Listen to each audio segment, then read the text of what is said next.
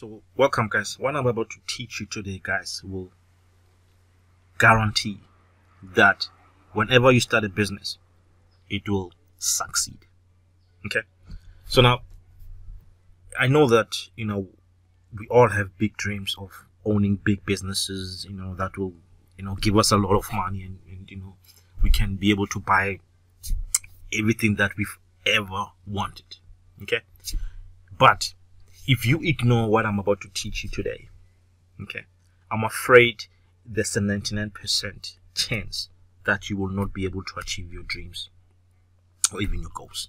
Okay, so I learned this one thing, guys, and it has changed my business in a big way. Just learning this one thing. Okay, and before I learned it, guys, I started so many businesses and I failed every single time. Okay, so I hope guys you understand how important it is that you understand this one thing, and hopefully you master it, because this is the one thing that all the companies that do well are doing it. All the successful entrepreneurs, they have it drilled into their subconsciousness. That's why every time they start businesses, their businesses always do well.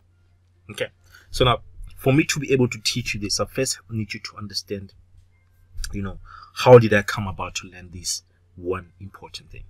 Okay, so what happened was, I'm what Peter Drucker calls a reluctant entrepreneur. Okay, so what that means, guys, is that I did not start off with this big dream of I want to own businesses, I want to become an entrepreneur. That was never my dream. Okay, I just had a simple dream.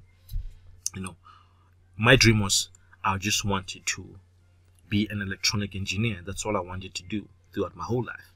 Okay, but through unforeseen circumstances, I was forced into this world of business and entrepreneurship. Because what happened is, as I started to work and I was also getting older, I began to learn a few things about myself. That what I care the most about as a person is freedom. It's not money. I need to do work that gives me freedom, that I can do the work that matters to me. I can work on my own terms, and that's what I wanted to do. And it started to create conflict between myself and my employers, and hence, as I looked deeper into this matter, I began to understand that the only thing that can give me freedom is if I own my own business. And that's why I became an entrepreneur, because it was a path for me. It was a path to freedom. Okay, and what happened was, because of all that, I found myself unemployed, and I had to figure out a way to support my family. And that's when I started to say I need to start a business so that I can be able to take care of my family. And as I did that, I failed so many times. And not only did I fail, but my income started moving in the opposite direction. Right, I started getting into debt. I started losing money, and all kinds of problems happened. But the thing is, this was a course that was meaningful to me at the core, and I was willing to do the work it takes. I was willing to work around the clock 7 days a week because it was important to me. Okay, and that's the first thing I will always advise everybody is try to do things that are meaningful to you, things that go beyond the money. And if you could find that, it's easy for you to excel, because a lot of people don't do work for those reasons. People do stuff just for money. And if you do it for money, there's a limit to that. There's a limit on how hard you will work. There's a limit on how long you will work without getting paid.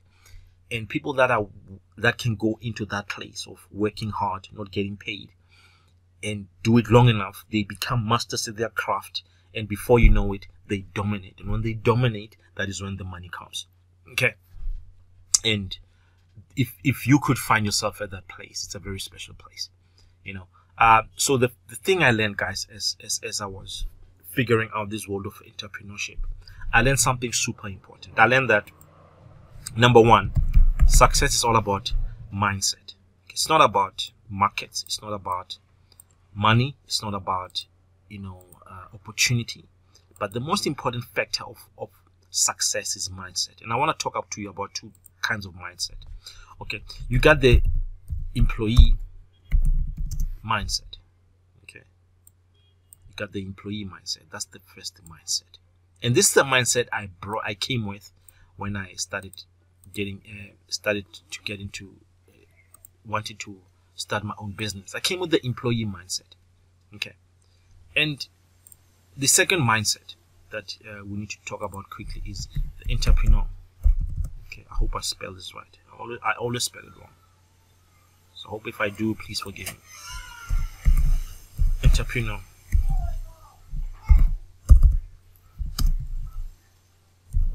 Mindset. Okay, that's the second mindset. Okay. So now these are the two mindset, guys. Okay, first mindset, it's the employee mindset. Second mindset is the entrepreneur mindset. Okay. So now I want to talk about what's the difference and how just understanding this will make a huge difference in how well you do as you try to start your own business and as you try to achieve financial freedom. So when I started, guys, I looked at business from an employee mindset. So what I mean by that is, I obviously in the past, I know that my work was always aligned to I think I was paid on an hourly basis, right? So I thought of it the same way, like, I thought of an hourly rate, because everything I did was always based on an hourly rate. Like I work 1 hour, I must get paid X amount. Okay, so if I put this amount of hours, I must be paid amount. So everything was always on an hourly rate. I pay, exchange money for time. Okay, and what happened was, guys, when I started doing this, something very weird happened, right? So I saw that, now let's say this was my hourly rate here. Maybe I was earning $4.50 an hour. Okay.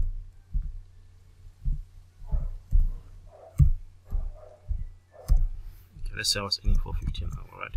So now what happened was, now let's say that's my rate then. As I started trying to say, okay, I need to work for myself now, what happened was everything got very bad.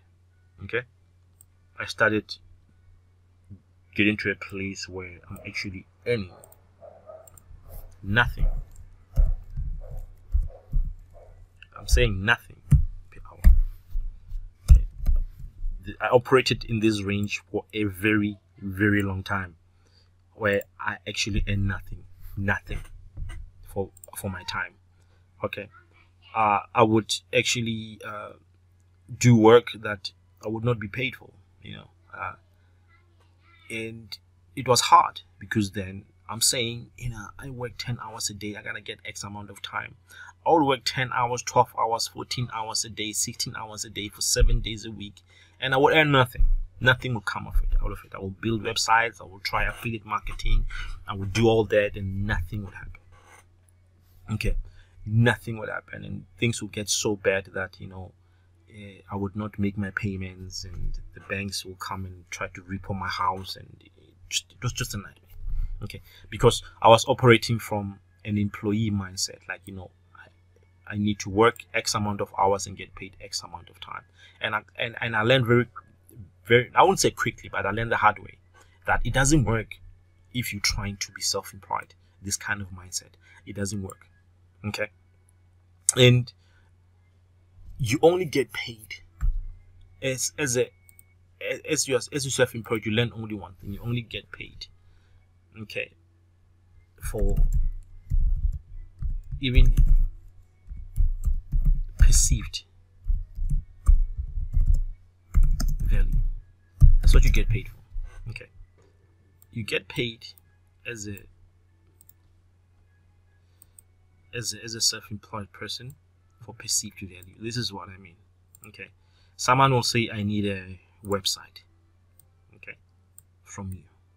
And according to them, a website should easily cost them 1,000 rands. All done. So it's okay, 1,002 max. They'll say, I'm willing to pay you 1,002 for my a website fully done. And then you work on that website, and these websites takes from you. You end up working on it, let's say for 3 days, 72 hours. And then you be like, man, I worked 3 days on this thing, and this person does not want to pay me beyond 1,002. But when I put on an hourly rate, I should be earning much more, right? But they say, no, you know, it's not worth that to me. I'm not going to pay you that much. But you say, but when I was at a job, it was easy to do this. But now, why is it so hard to get to the same amounts when I'm self-employed? And it comes back to the mindset is wrong. Okay, your mindset is wrong, because then you are exchanging time. You are exchanging time for money, and this only works when you have employees. But you yourself, when you go to the marketplace, you cannot use the same way of asking for your money. You cannot exchange time for money, because if you do that, you're gonna earn way less than this, and it's gonna be very difficult for you to make good money. Okay, that's why, guys, when you go out into the marketplace, you need to exchange value. Let me just put it this way: you need to exchange results for money. That's what I learned. I need to exchange results for money. Okay, not time for money, because the challenge here is when you exchange time for money, then people do not respect your time, because to them your time is free. Okay, think about a mechanic. When you're with a mechanic and then he spends 10 minutes to solve a problem, and then he charges you 10,000, you feel like he has robbed you, right? Versus when a mechanic gives you the result and say, you know what, your car is broken, I'm gonna help you get it on the road, right? And you're gonna have to pay me 10,000 if you want me to do it now. You're gonna pay me 5,000 if you want me to do it in 2 weeks. And you'll be like, okay, I'm paying you to save me time, so I'm willing to pay extra for that. But now, what's important is how the mechanic presented his solution. So it's all in the what? In the presentation of your solution. And it takes an entrepreneurial mindset to understand that part. Good. That it's all how you present your solution. Okay. You can present your solution as cheap, or you can present your solution as exclusive, and then that makes all the difference. Okay. So learning all these things, guys, these things here, all these, it needs you to have an entrepreneurial mindset. Okay, not an employee mindset, because an employee mindset, it's all about time for money. I work X amount of time, you give me X amount of money. And people do not do a good job of paying you well when you base your results on that. Okay, so now when you understand this, that it's all about adding perceived value, it's all about exchanging results for money, it's all about presentation of the solution. When you understand that, then it changes a lot of things. A lot of things changes, guys, because the other problem most people make is, especially you see people in the MLM markets. Okay, MLM. Okay, the MLM people make this mistake a lot. They will focus on product. Okay, they will focus on product. They will say, use this product and then you're gonna lose this amount of weight. And then what happens is this person may say, but my neighbor is selling the same product. I've seen 10,000 ads on the internet selling the same product. Now, I'm not gonna pay the amount you're asking me for. I'm sure I can get it cheaper somewhere else. And now you get into all kinds of problems. Okay, because now they're focused on product. Okay, and remember, guys, we spoke about two things. It's about, you need to focus on what? On the result. You need to focus on the presentation. Now, people focus, this is the mistake that most employee mindset people do. They will push products all day long. They will say, I'm selling X product, it's going to give you X results, and everybody else is doing the same thing. Okay, now you don't have what we call what? A differentiator. Because what you need is a differentiator. This is how you survive this is how you survive, right? You need a differentiator. You need something that makes you different from everybody else, because once you are different from everybody else, nobody can compare your prices. Nobody can say, hey, buddy, your neighbor selling it cheaper, why am I buying it more expensive for you? Because remember that people are actively looking for ways to not to pay you. People are actively looking for ways to pay you less. Okay, and now you need to figure out a way to differentiate yourself from the pack. Okay, and this is where it gets interesting, because a lot of people are not willing to put in the time and the money to differentiate their product offering or their solution from the pack. Because if you can do that, if you can differentiate your solution, and you can present your solution as different and as better than anybody else, now what happens is you are able to price. You are able to play in the premium pricing pool, right? You're able to play in the premium pricing pool. Now you can price your product as high as you want. And if you can price your product as high as you want, you can make as much money as you want. And this is how you make it. Okay, this is how you make it. Okay, and the challenge is, a lot of people, when they look into businesses, they be saying, I need to do something as quick as possible. I need to make my money as quick as possible. And if you want to make money quickly, that means what? You copy other people.